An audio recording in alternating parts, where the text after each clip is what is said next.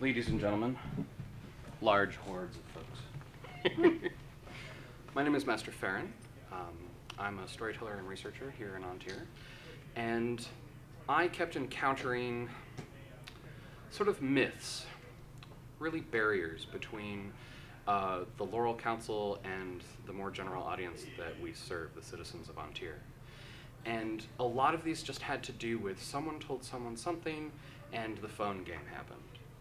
And that myth got bigger and bigger, and it really turned into people stopping to talk with Laurels, stopping engaging in that process, and it helped build this barrier between the citizenry and the Laurel Council. And because of that, I started having this thought of how can we do this outreach? How can we get more interaction? How can we dispel these myths? And as part of one of those prongs and that process, I started these Laurel panels. And we choose a subject, and we try to delve in depth with people who are experts in that area, and allow you guys to have a sort of Q&A, a one-on-one conversation with them. So we're going to start it off by having a conversation here, and my role in this is moderator. As Laurels, we like to write a lot, we like to talk a lot about our thing, and all of a sudden we're over there. And my job is to reel them in. So I have to express permission from these two particular Laurels to tell them when to shut up. At the end, we'll have questions and comments, or near the middle, and more of a conversation with the audience. I want to just give 2 or 3 minutes for each of our Laurels to go first. Alessandra starts with A. So we'll let you Hi, go. I'm Alessandra. My interest is in bardic research studies. I love to study, I play a variety of mostly strange bowed instruments, so things that were early violins, rebecs, lira da braccio. I do play mandolin, nickel harpa, lots of strange things. I do percussion, and I do lots of research about that. I did a lot of research on English country dances and how those things are done, and also Sephardic music, which is actually something she and I kind of have a thing with, and so I love to do Sephardic music as well. The thing I love to do mostly as a Laurel, and I grew up in the SCA doing court music mostly, so playing for courts is what I do, because unlike my husband, I don't like to be in the center, and unlike Farron, I'm not a big center stage person. I'm more like the ambiance on the side, playing quiet music in the background to sort of help set your ambience. As a Laurel, my favorite thing is to have students and to teach them and help sponsor them and help them. My joy is to help other people hone their skills in the SCA. So that's really what I like to do, is find people, teach people, bring them to the attention of other people, and help them find their walk. Now, I want your full name. Just going Mistress out to Alessandra Nifelimoth Dalgash. Wonderful. Now you can start with your full name. Oh, there we go. This my first name sounds like the first and last. I'm Mistress Dame whatever. Granducht Mamigonian, 11th century Armenian. In real life, I'm also Armenian, so I had no choice. I'm mostly into Armenian bardic and also textiles. I do dyes, knitting, but I think Armenian bardic is like my main thing. So I also like to take students, and because I think whether you're a Laurel or not, the whole point is that some of these arts are almost dead, and so the whole point is to keep it alive by passing it on. And so I like to do that as well. That's it. Wonderful. Dance. Dance, yes, I do dance. I do Armenian dance. I do belly dancing and Armenian dancing. I've taught on both at 30 year and everywhere else in between. Does someone have a sundial on their hand? I can check. Could you guys give me a heads up when we're getting closer to 12:30, which is where we're going to be ending up on this? Now, they quarter to 12 now. It's a quarter to 12 now. Okay. Could you give me at 12:30 and then 12:45? Really. Okay, so this started off very curated. I picked 2 wonderful, amazing Laurels, and unfortunately they happen to be pelicans. I chose another set of Laurels, and it so happened they happen to be pelicans. Guess when the pelican meeting is? And it just so happened that these 2 friends of mine became available. And are not pelicans. And are not pelicans yet. But it also happens that they have a passion for teaching and students. And it's really great that, of course, the title of this meeting is The Laurel, a peek into their process. So what we're going to do is cover the process of the Laurel Council. We're going to talk a little bit about how we discuss candidates, how we choose students, how do we find those people who are doing their cool thing, look at them, and integrate them into the bureaucracy that is the Laurel Council. I'd love to start off with Alessandra. You have a passion for students, lots of students, and you have made your students swear that they can't become baron and baroness so that they can get through the process. I remember well because I was one of your students. And I wanted to just have you touch on a few ways that people do the student process. There's a lot of these myths about, I have to have this formal contract and it lasts a year and all of these, this is the thing. And it's my impression that it can actually be a wider variety of things. And I'd love you to draw that from. Sure. So when I first started looking for laurels anyway, I found different laurels. Some people have those very strict contracts, and they do things like make them set up their tents and carry them food. And it's a very much a sort of a medieval fetch and carry kind of role where hopefully you'll learn things from them as well. There's other people who have a very informal thing. Most people, for me, you have the right to camp with me and participate. Of course, I also host the Kingdom Bardic Circle, and we host an open Bardic event every May Crown, July Coronation, and September Crown, where anybody in the whole kingdom is welcome to camp with us, and we do Bardic Circles, and we do classes and things like that.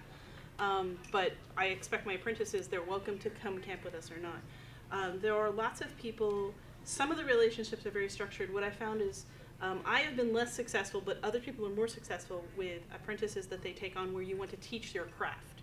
My craft is so specialized, there's very few people dying to know how to play the nickel harpa. But there's lots of people who want to be musicians or who want to be storytellers or who want to do things in the Bardic arts or learn how to research.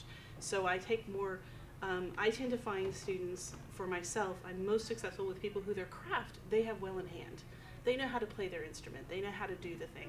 Maybe they want help learning how to research, or they want to know how to present their information, or how can they be brought up into the attention of people because they have a goal and purpose.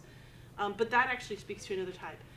You'll find different laurels. Some laurels are like, it's not okay to say you want to be a laurel. You have to say, I want to learn my craft, or my this, or my that. I'm not one of those laurels. I think it's perfectly fine to yearn for a goal and to say, this is something I want to aspire to. It doesn't mean I want to be giving it freely, cheaply, for not having earned it. But I think it's okay to aspire to something. I think it's admirable, and for me, it focuses me and it hones my craft. So it goes, from something that I sort of dithered around in my 20s to, right, let me actually get good at that because I have a goal, something I'm aspiring to, and so that works well for me. So it works well for me to have apprentices that are like that as well. And so I wanted to actually jump back on that point there. You've taken a lot of apprentices who aren't directly your craft. Right. I'd love to hear your experience of do you take only apprentices on who do your thing? No. Or have you crosswalked? Because No, I hear that myth a lot. I've got to know, I've got to, Yeah. I have to find the Laurel who does my This thing. One. No, currently I have an apprentice who's Irish. So in a way they're related to us Armenians, but by love. we're related to everybody. But not necessarily, because with Messina, what she wanted to focus on is how to be better at what she's interested in, and also the machinery of things like how do you enter contests or championships, or do even like the displays. Or do you have to? Yeah. Right. Or can I do it in another way? Right, exactly. And so it's more of that. So let me see. I think I had Shadra was my second student. She was close. She's done Persian stuff, and so it's like closer to my thing. But Shadra could have done it on her own to reach and she did really to get the Laurel thing. But with her, it was more again someone who was sort of guide her a little more, So, but not her craft. No, at all. Yeah, certainly not Armenian Bardic. One thing that people do is they'll take on students and not apprentices. So a lot of times people will say, let's just try having a student-teacher relationship for a while and see how that goes. It's great for the Laurel because they can set out an expectation. Hey, why don't you go memorize 10 English country songs to play for court, and set out and see if you do those things. And you can see if you find what the Laurel asked you to do aspirational and motivating. You know, you can kind of, so a lot of times you just start with something informal too, and then see how that goes. Which really jumps into like how do you become a student? How do you take on a student? There's a lot of these questions that I've had at these meetings are like, how do I ask a Laurel? How do I enter that process? And I hear this dichotomy of like, is there a formal request form that I submit to a Laurel? And I'd like to hear more about your experiences of how you engaged that process. I actually, for a while, I was doing just, excuse my expression, but it's the only one that works really, half-assed job. And then I decided it's time to do better than that, because it's not fair to me, and it's also not fair to others, because the whole purpose for me to be in the SCA and to be Armenian is because a lot of people have never heard of the Armenians. And so it's up to me to show people the different aspects of our culture. And so I better do it right. And so I decided, okay, it's time to look for someone to be my coach, to sort of guide me. I mean, obviously I get to do all the research on Armenian stuff, so there's nobody else who was being Armenian, you know. I'm it. So I took a year to ask Laurels, you know, what's it like, what's your method, and all. And I also asked their apprentices or students or whatever, what is their teaching method like? What else? What do they expect from you? What do you expect from them? Just sort of a research to just pick you. It's like, do I ask or do they ask? You know, and there isn't an actual base, you know, formal rule about that. It somehow it just works where sometimes you're asking the Laurel if you could be their apprentice. Sometimes it's the other way around. My first time it was, I think, almost mutual, because somebody else introduced me to her, but she was busy in the mundane world, so we had this stepping down kind of unapprentice ceremony to show to people that, hey, she's no longer my Laurel, not because we fought or anything, but we were reaching a point where that's not going to work. And then as soon as that was established, somebody else approached me and she asked me to be her apprentice. So it went the other two different ways. The first time it was, I think, me asking her if I could be apprentice, and that second time it was her asking me. Yeah. I too, when I decided I wanted to find a Laurel, so part of it's, why do you need a Laurel? And a main thing I think of is that a Laurel can be an advocate for you on the Laurel Council, especially in a kingdom this large. There's so many people, and so having somebody who personally is invested in what you're doing and what you're trying to do and what you're interested in, and can be an advocate and a spokesperson and say, hey, did you know Dana's doing this really cool thing? You know, and you can talk about it and be, you know, and you can kind of share with the wins of this person. But what I did when I decided I wanted is I also went around and talked to Laurels, and how did they take apprentices? How did they choose? How do they like to work? And really had that. For me, what was important was somebody with whom I could be direct, because I'm a very direct person. So I wanted to be able to say, this is what I want to do, that sucks, what do you mean? And I also needed somebody who could tell me, just do this, because that's what we want. And because I don't like the mystery signs, right? Of, have you thought about this? Just tell me what it is you want me to do so I can do it. And I'm very goal-oriented that way. So I needed somebody who could handle that and do that in a diplomatic way. So, yeah. And I think the segue is really nice. So, you know, you sit there, you go out and you ask and you find out who these people are, and you sort of create this relationship. Because being a student, being an apprentice particularly, is not just, oh, you know, you're in this classroom doing this thing. And I'd love you guys to talk about sort of the seriousness, both of student and the more seriousness of apprenticeship, and the relationship that you create there. Oh, me? Yeah, you're next. Well, you know, it has, sometimes the reason why, at least with me, I take a year with this person before we formalize anything, is more to see if our personalities are going to work, if being either from the same geographical town or in a totally different state or even a country, if it's Canada, how that works, you know, if this person is someone I need to see more often or less often, you know, because sometimes geographic stuff has to be thought of. And, you know, you may, like some of these people I've known in a social sort of way, not as a teacher and student or teacher and apprentice way, and that really does change the relationship and how you interact with each other and stuff. So that, for me, was the important part of giving it a year, because it takes time to sort of percolate, I guess that's the right word.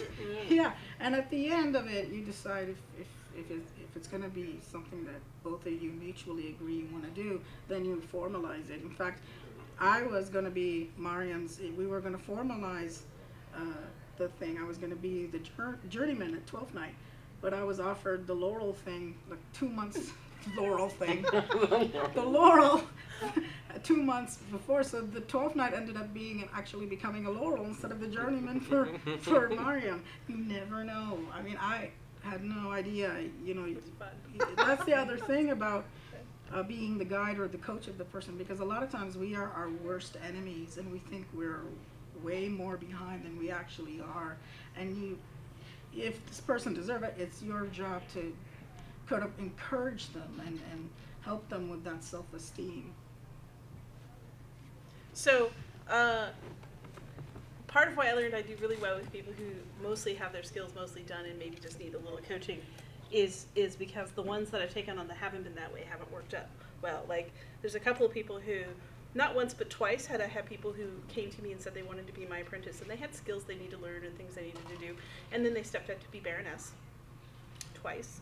2 different people.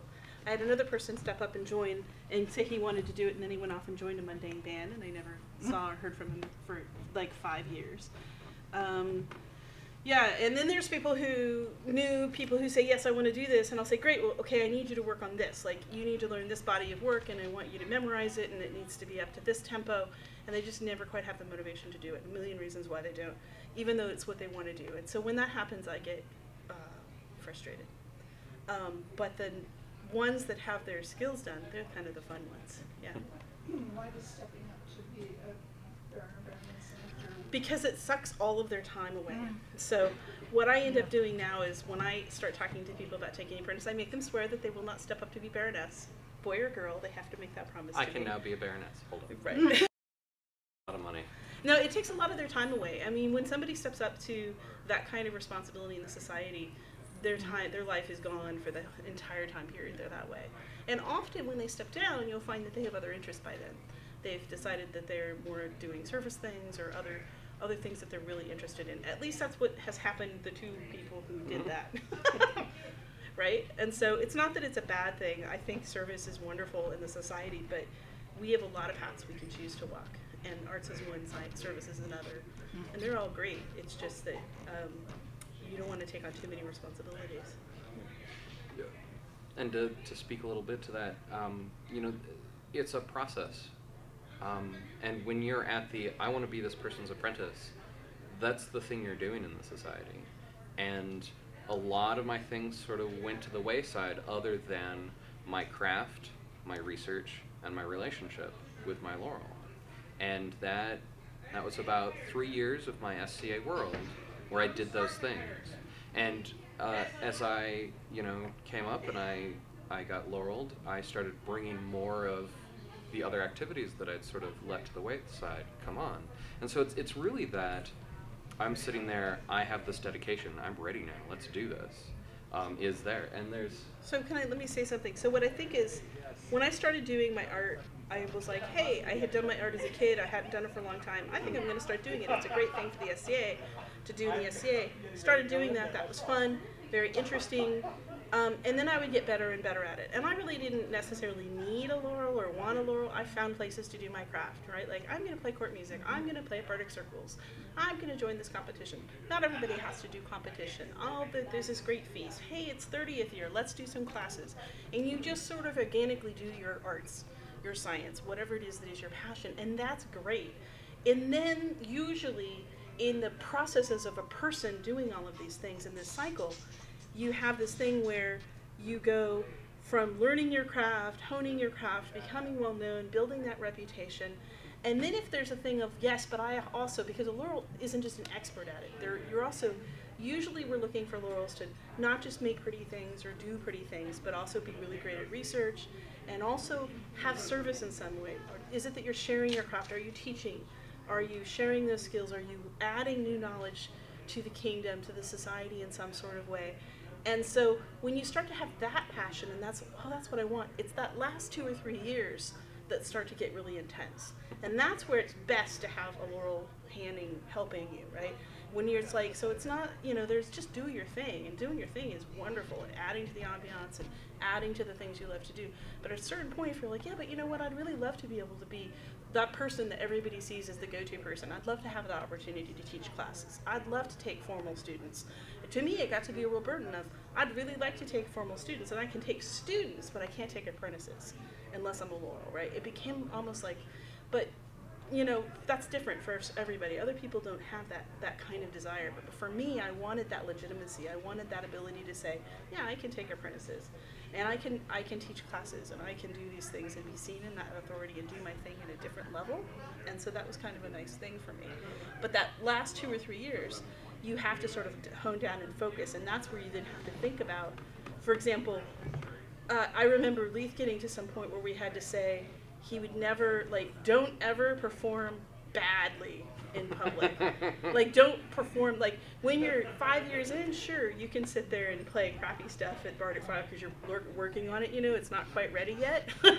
But then there's a certain point in those last 2 or 3 years, you don't want to be that perception of not ready, not prepared, right? So you want everything you do to be polished and sound good and be well researched. And with that, so due to time, what we're going to do is talk a little bit about the council, regional councils and kingdom councils, and then we're going to open up the floor to questions from the audience. So I know you moved out of An Tir, but you certainly have a lot of regional councils. I'd love to hit, well, what does a regional council look like, and which council were you with? Western is the regional I belong to. It's like the kingdom, but the mini version of it. But it's sort of like having a sieve, If you're shaking it so that the big bits are staying and the smaller bits are the ones that are going, and that's the stuff that you're sort of, I don't know if I'm expressing this right, but the regional is more about kind of sifting out the more polished. Sifting out. That's right. That's the word. I wasn't born in this country, so the English sometimes is hard to write to this. So yeah, exactly what he said. It's just that's what I think, at least, the regional meetings are about, sifting out. And, because otherwise, if we talked about everybody, it would take more than a day. Yeah. Our list is on 100. We have 300 people on the Western list. So here's the thing: if you do arts and sciences in the kingdom, our job is to watch you. Be paranoid. That's our job, and by region. So your regional rules are supposed to know who you are and what it is you're doing. That whether they do or not, it all depends, because maybe you're doing something obscure, and if you don't do it in public, we might not know that you do it. If you only do it at home. But if you do things and you bring it out and you come to teas and you share what you're doing, theoretically you should be on a list somewhere. An Tir is so big, we've broken it up into reporting regions. So you have Western, you have Tiri, you have all these summits, all of these things, right? And then all of these different regions, we have lists. And generally, most of the regions, it's a little different nuance in each region, but basically we have a list. Think of it as freshman, sophomore, junior, senior, right? So people who are brand new to their thing, and it gets on that freshman list. We talk about them periodically. Western meets very, very regularly. We meet 6 or 7 times a year, and we meet all the time. And the main thing we do is we go through our candidate list. We always talk about the seniors and usually the juniors. And we about twice a year go through the sophomore and freshman list. Or we go through, and is there anybody in that lower list that has done something fantastic that we should talk about, and maybe talk about moving them up. And so that's where the advocacy comes in, because they go, oh yeah, I saw Fred over there, and Fred did this amazing thing. We should move him from here to there. When they start getting into that junior, senior level, that's that 2 or 3 year time period where we're really seriously talking about somebody. When in theory, what happens is, as they move up that list and that senior, we talked about them a lot. We have a couple of different meetings, and at some point, we will then say, okay, they're ready to go to kingdom. They go to kingdom. Kingdom, you have 2.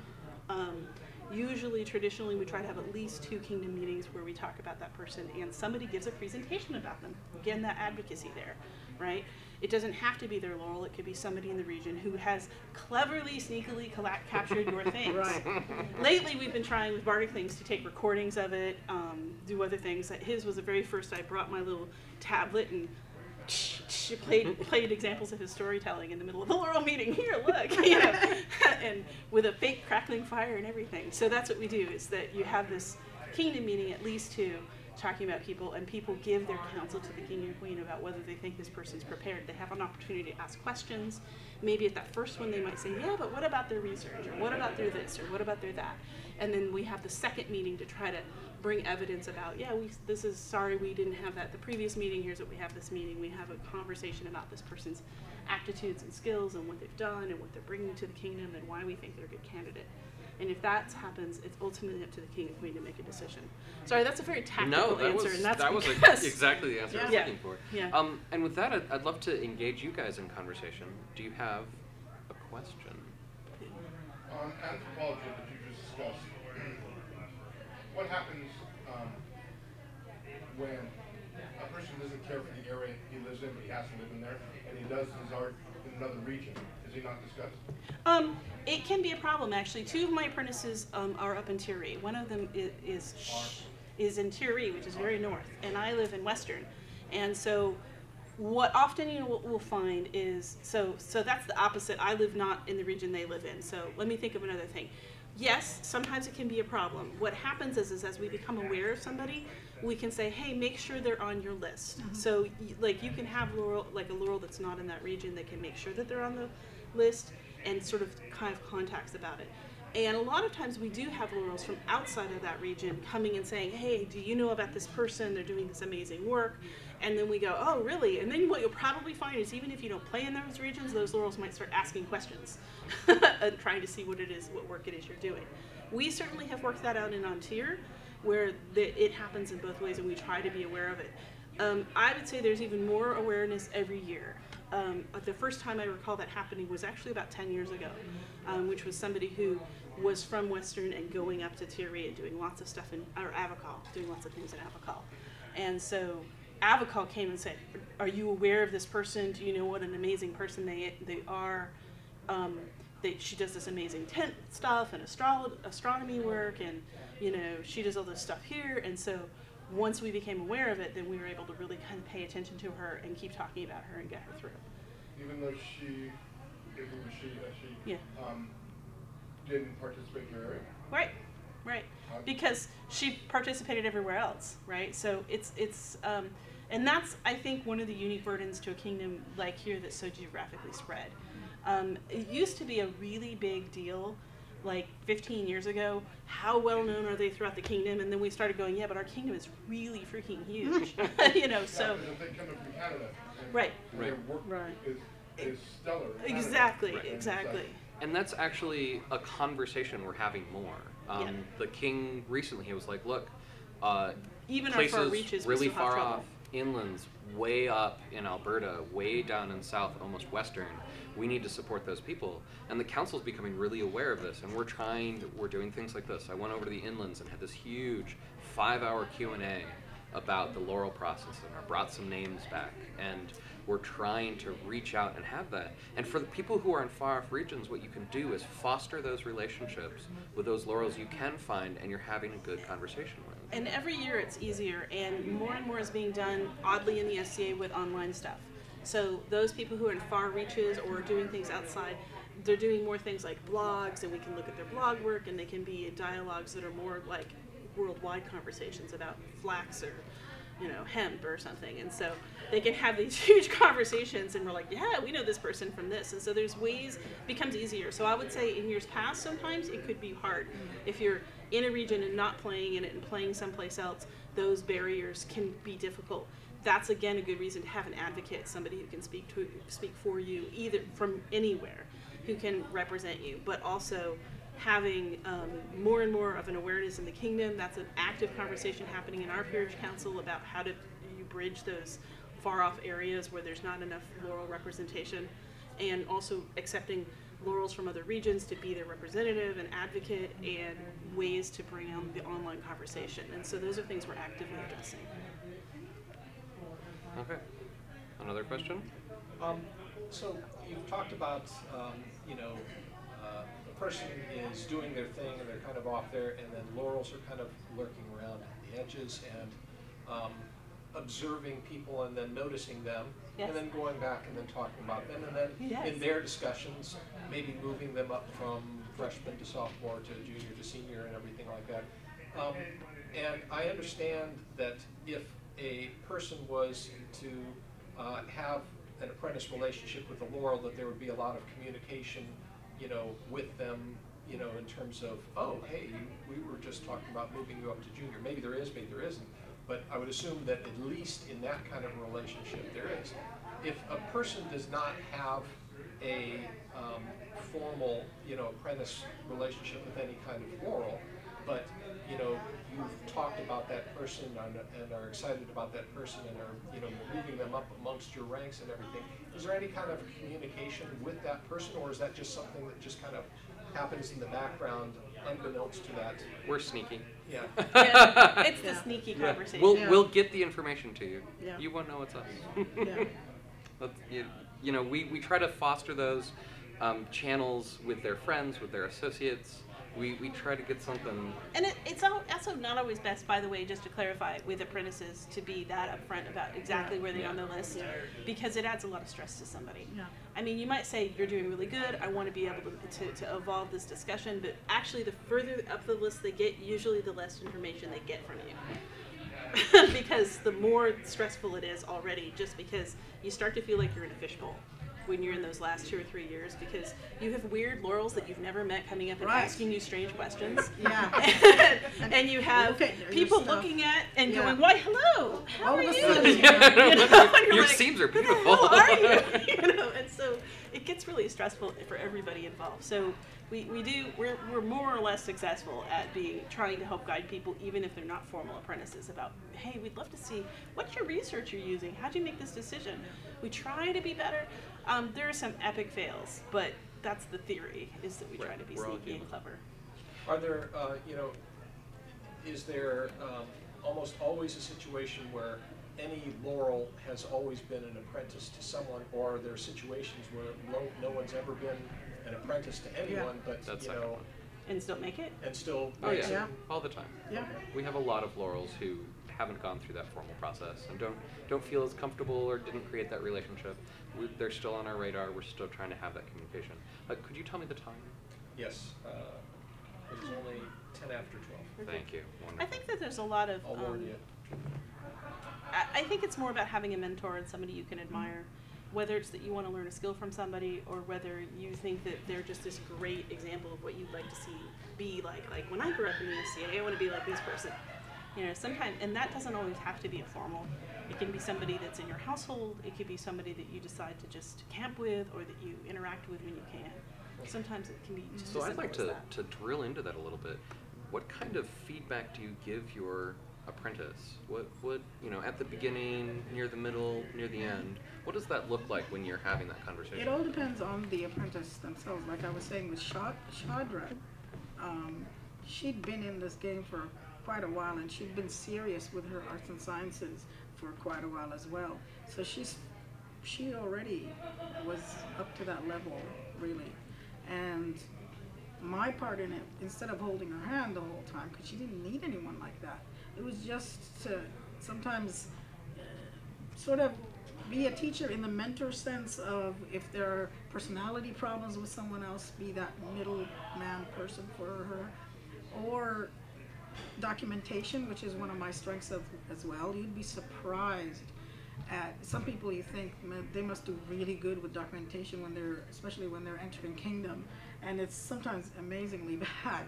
And so that's my strength in that department. So Shadra needed more help with the documentation and how to organize that stuff instead of anything else art-wise. Whereas Javasina, she's the person I need to hold hand more, you know, and so I would encourage her to start a project she's interested in time to not necessarily enter a contest, because sometimes, especially for a beginner, that's very scary.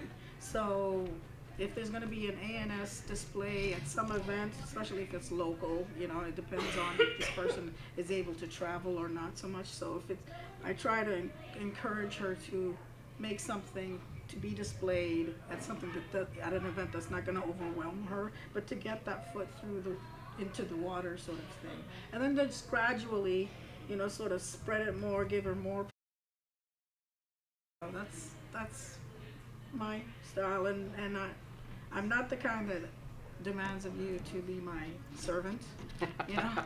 But if that is what I mean, that's the other thing Jamesina herself was wanting to be, is to learn how to be on retinue, and I've been in so many of them. So that's when I would give her that opportunity to help me set up and load and unload and all that sort of thing. But that is not a requirement for me if you're going to be my apprentice, to be that person, you know. I think that's going to jump into the topic, but before we do, I saw your hand up earlier, and I wanted to give you an opportunity. What do you do when you hit a dead end?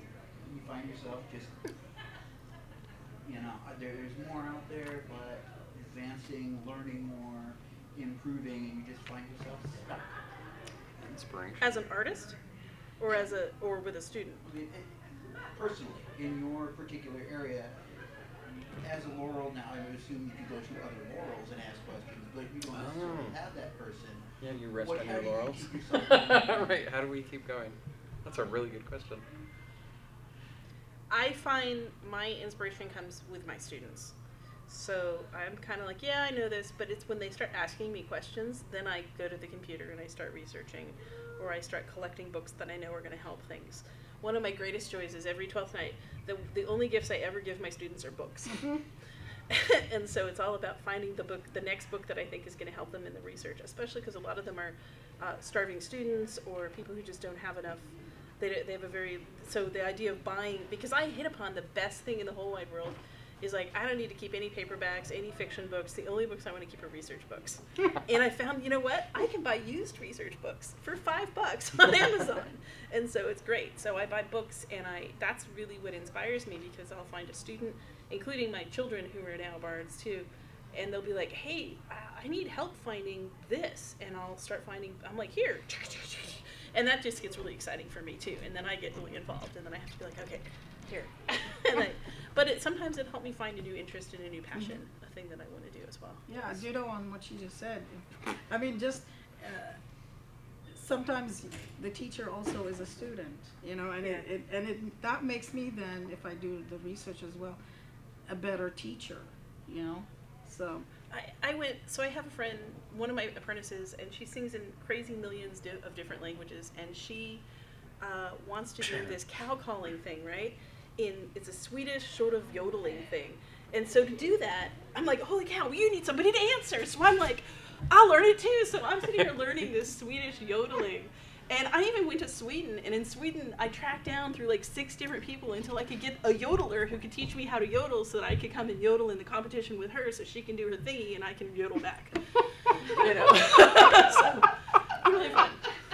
So it's mostly students, I think, that cause me to get into trouble and learn new things when I get bored. So. And I guess I'm in a unique position. I don't have a student yet. I've been a Laurel for 2 years now. And so I'm a performer. And I guess we sort of have it easy in that way, because there is such a passion in the moment of doing that craft. Whereas with textile, with other crafts, there's a lot of like, you're sitting there and you're doing this one thing over and over again for 8 hours. And so I can't speak quite as much to the passion of that project. You do that, maybe. and I would love to hear about that. But that next moment of engaging an audience and participating in that really drives the want to create more of that stuff. And it's my passion to be doing this age, and I feel that presenting without having that research, without having that understanding of that medieval world, for me at least, is where I draw that inspiration. Not everyone has that, not every path. You know, the Laureate is not, everyone must eventually become a Laurel. It's not something you have to do, it's something you really need to be passionate about. And I think one of those things for performers is that passion of that time period. Does that mean you need a master's thesis? No. But it does mean that you have a passion and an understanding and a look at that world. And I'd love to hear, where's your passion for someone who sits down? I can't comprehend 32 hours and like, I feel so good with my bleeding hands and broken neck. You're crazy. I'm a Libra. I can do both. I've done both. I think I first got noticed by the Laurels because of my singing, really, more than actually. I got better with my knitting afterwards. You know, I had just learned how to do this Middle Eastern knitting thing at KWAS when it was here, in An Tir. So that's when I got even more serious with the knitting, and I had started also doing the dye stuff, all this textile stuff, only like after, just pre, not or after. So mainly it was the singing. However, at the same time, the passion was about, I know our people's music is great, but so many people have not heard it because, like I said, we're practically Aztecs, you know, something people learn about extinct tribes or something. But we had contributed so much during the medieval period, especially to other European monarchs. So every time that's why I was being known more, not just as a singer, but as a singer of foreign songs. So that it's not just me learning my stuff, you know, my culture's music, but also to give the opportunity for others to hear, this is what we create, you know, and this is what we created in a medieval time, and some of it now, because our liturgy is based on medieval stuff, you know, so it had maintained that old way of writing or singing the songs. So when I was doing Bardic, that was but once I got hooked on knitting and stuff, I have to do this, and for 8 hours, because the end result, it's about process for me, but it's also the end result is trying to come up with really the best version of something and say, look, this is what we do also in the Middle Ages, you know, these are the songs we sing and these are the things we did. I think all the Laurels I know, their interests meander far after they become a Laurel. So they might have been done for this. Yeah. Because it's really not, ultimately what it comes down to, it's not always about your expertise in a craft, it's about your passion for research and sharing that research with other people. And I think that that's the common thread that ties a lot of Laurels together. Maybe not all of them. Yeah, we're all geeks. We're all geeks. That's what ties us together. So I want to jump into a myth that's a little more sensitive. When you're talking about a Laurel apprentice or a Laurel student relationship, you're talking about a large power dynamic. And with all large power dynamics, there can be abuse. And I wanted to just sort of dispel some myths about servitude and, you know, being someone's, you know, sort of slave for the entire camping experience, and how different Laurels approach that, and how we need to consent to that and have that kind of conversation. I actually have in my contract, and only if the person chooses that, because if that's what they want to learn, because they might even have plans to become retinue people. Again, like I said, I had experience being on retinue, both baronial and kingdom, so I could pass that. So that's what they need from me, and that's what I will give them. But I will not require that at all, because it's not that's not the point of our relationship. The point of our relationship is it's sort of a mutual thing. I learn something from you, you learn something from me, but also I'm helping you, I'm guiding you. I'm not someone who should be abusing this relationship by saying, go get me some water, you know, or fetch me breakfast. Yeah. Right. You know, peel my grapes, woman. Put up my entire cap. So it's only, just like it is now with my apprentice, only if that person wishes it, requires it in their relationship, because they want to specifically learn about serving on retinue, do I then give them that opportunity to get me water or something? But I always say please and I'll thank you too. That's my style. Yeah. I mean, I don't really even do contracts particularly. They're all verbal, ad hoc, improvisational contracts in the moment. But people agree, and it's fine. And we don't usually do those kind of things. So it's all about learning and sharing and exchanging information for the most part. Yeah, we don't want power, both me and her. That's not what it's about. Yeah, it's not about that. But for some people it is, unfortunately. And which is why it's really important. So if you're approached, or if you approach someone else, you really need to have an exacting conversation. You're not going to necessarily come up with a contract that's cool, but you should know what they're expecting of you, you're expecting of them, and what you're consenting to do. And I think it's good to bake in a check-in time, like, and we'll check in 3 months and make sure this is working, and then we'll check once a year and make sure that it's still to both of our tastes. Not that And a lot it's of a times, good idea. a lot of Checking times, if you have conversations. geographical, like you're down here in Oregon and your They're in Laurel is Canada. way up in Canada, emails can be a very good tool to use to update. Hey, what project are you working Facebook on? and Skype. Or how's your project going? And then you coordinate meeting at some event, which is what I did with Chandra actually a lot of times. And we would take a specific time during 12th night or whatever event we're going to be together in to actually updates or see that work or any problems that may be happening, you know, so that at least if we're so far away geographically, we can still maintain that kind of relationship, you know, if it works. And it worked with Chandra only because she didn't need me to hold her hand the whole time. She knew what she was doing. If you have an apprentice, have you ever, first of all, have you ever had other apprentices that have wanted to, you know, not necessarily have formal relationships with other Laurels, but certainly have, you know, learn as much as they can from other Laurels? And do you, A, encourage that? And if someone wanted to do that, would you say, you know, would you encourage them not to be your apprentice if they wanted to have a relationship with numerous Laurels? It depends on the goal, right? It depends on the person. So if they're shopping around looking for the right Laurel, I might not be the right Laurel for them. But if they have an existing relationship with me, I really see myself as a relationship broker. I spend most of my time getting my apprentices in contact with all the other people who do the thing that they do or who have something to add to them. And mostly it's all about connecting people. So that's actually something I encourage strongly. I probably would want to have a conversation. I generally want to have a conversation with any student who wants to go and take formal learning from somebody to understand the parameters of that and how that impacts our relationship. So I'd probably talk about it, but I definitely have them work with other people all the time. Ditto again. Yeah, because we don't, no matter how fantastic we are, we don't know everything about everything, but we do know who does know about Right. stone carving. So I would be sending people to Garan for Armenian music, right? Right, yeah. Or dance, right? Right. I'd be like, you totally But need to talk like to he Garan. was saying, if you have this formal thing, Yeah. and that you still have to have that agreement, say, you know, go ahead. That's my job, is to help you learn stuff. Yep. If that person over there is the one who's going to be able to help you, but remember that you're mine, basically. You know. And Laurel share people all the time. Yeah. There's people who are like, oh, she's mine and so-and-so's, you know.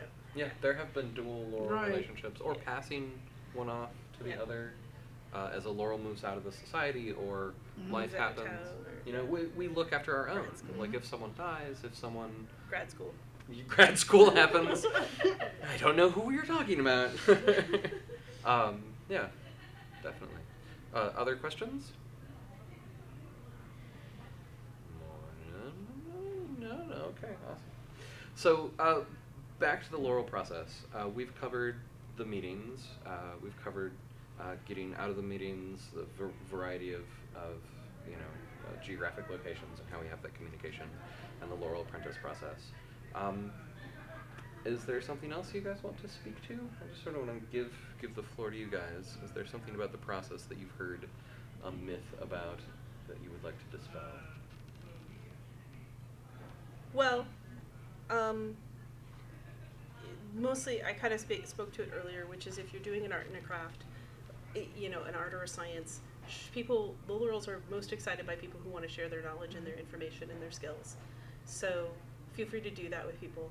If you're doing something and you're hiding it and you don't, so for example, you like to do an art and you want people to notice it, maybe do it for largesse, right? Mm-hmm. Or something that could add to court or something like that. That's a good way for people to see what it is you're doing.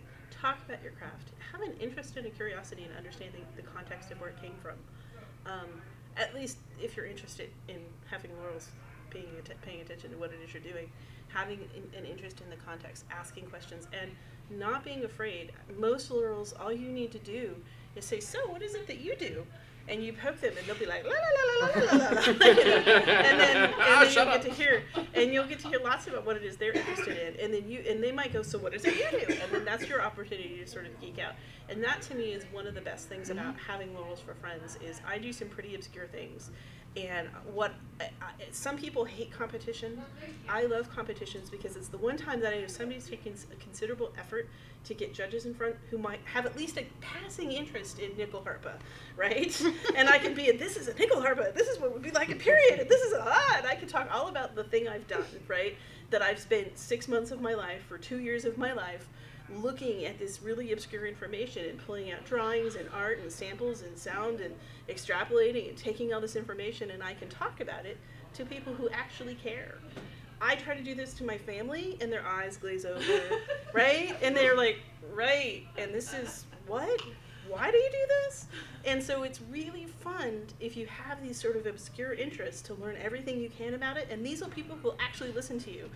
I can't tell you how many times I've listened to Eleanor talk about shoulder cuts, and I'm like, wow, really? You know, and all the different ways that her bleos go together. And it's like, we actually care, and we like to listen to these things, whereas so many other people look at you like you're just a lunatic. So I encourage you that if you like to research things, talk to Laurel. Do you have an announcement? Yes, I do. And on my big indulgence, an insulin packet was found in Willamette West right after the Knights and Pels meeting. If anybody owns it or knows who it belongs to, it is being held down at gate. Thank you. Thank you. Okay. I would only add that, speaking of myths, is just the thing that we're not approachable. That is false. Most of us, at least, are approachable. Except for. And Except for that one guy. if you wanna, have questions for us, just come to us. Don't be afraid of us, because I was gonna say we were one of you, but I don't mean it that way. It's just we're human.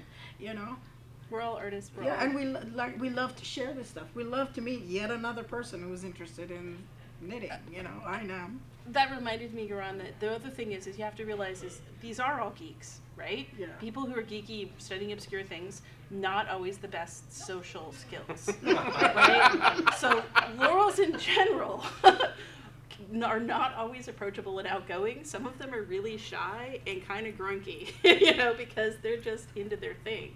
So be aware that you're talking to people who they study obscure things, and not all of them are approachable, not because they're mean, it's just because they don't have, we're still all part of the SCA, we still don't always have the best social skills. And if you know what their thing is, and you approach them with questions about that thing, they suddenly will just they will become approachable then, Yeah.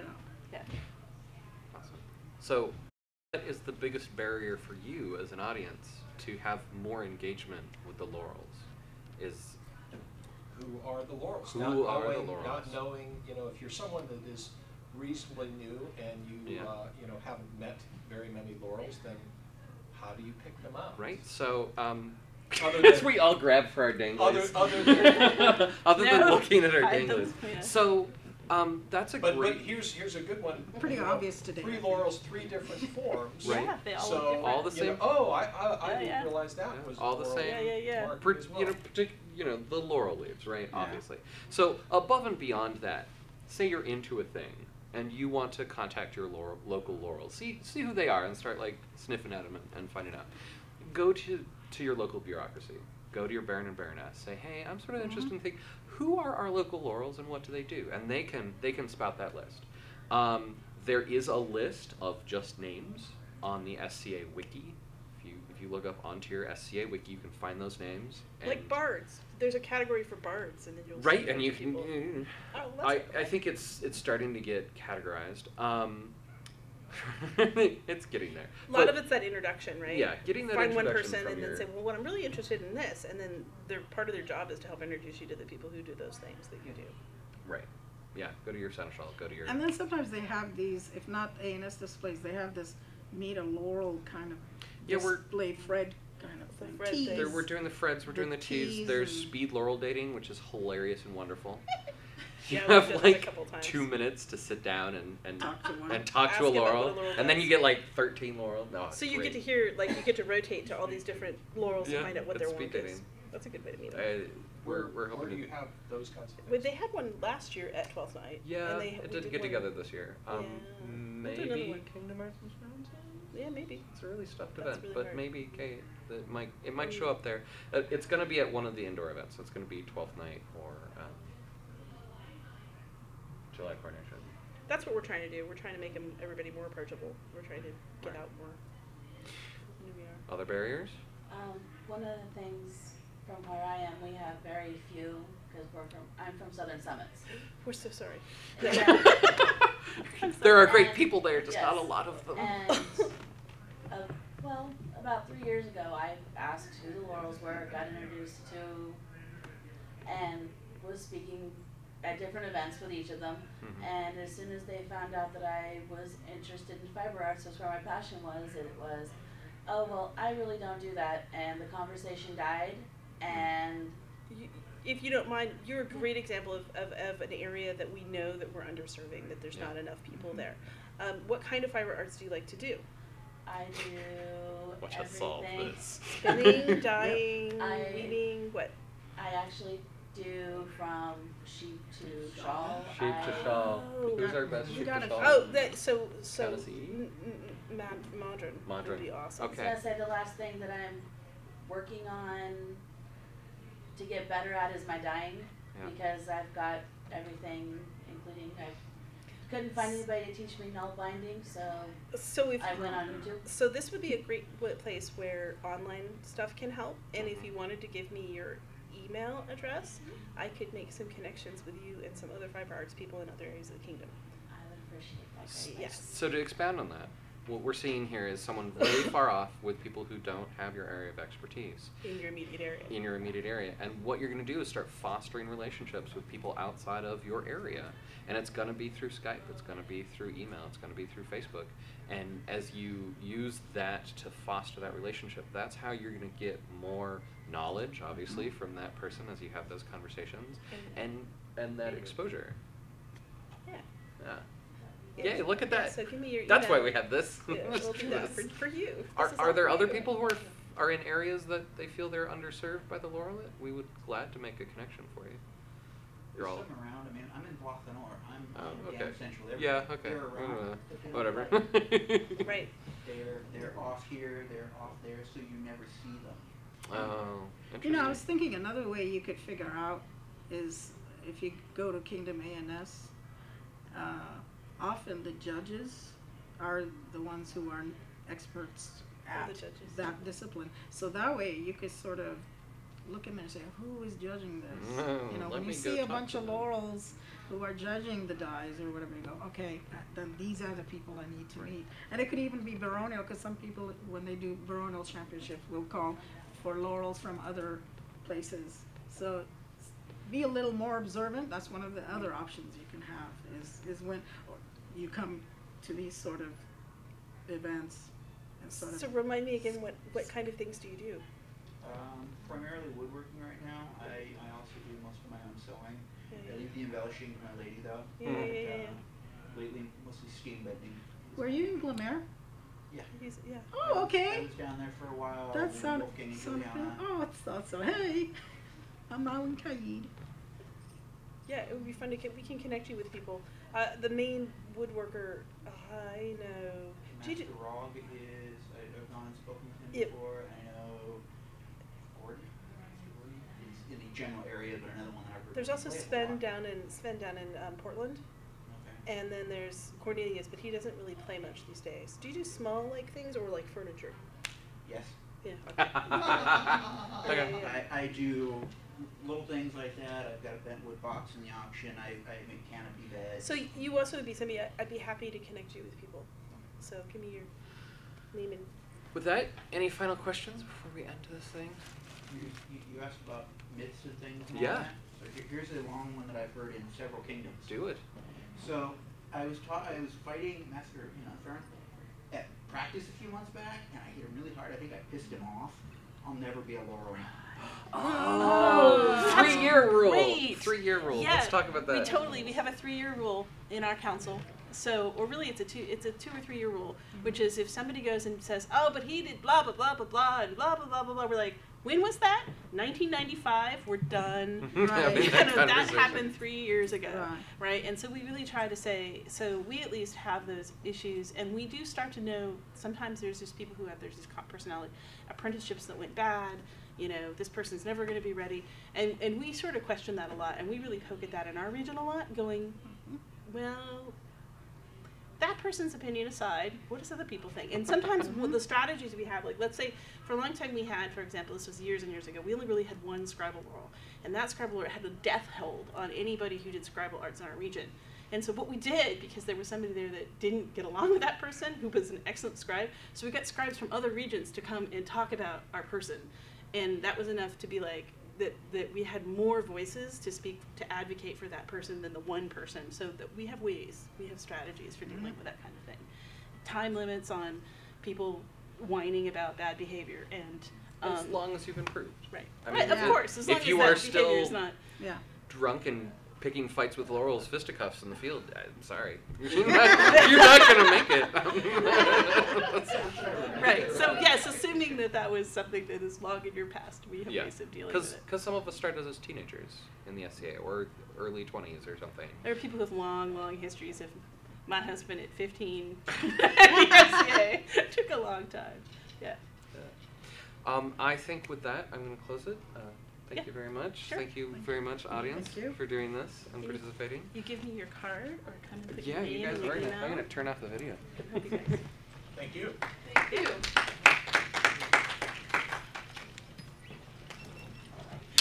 Literally. Cool. All right, I'll see what I can do about connecting you with some people. Is there actual name on here? That's right. This is really cute. I've been out and I actually was around Castle and which name do you want? Why don't you give me both? Want me to hold your cup? Casey, Jillian, could you help me pack up?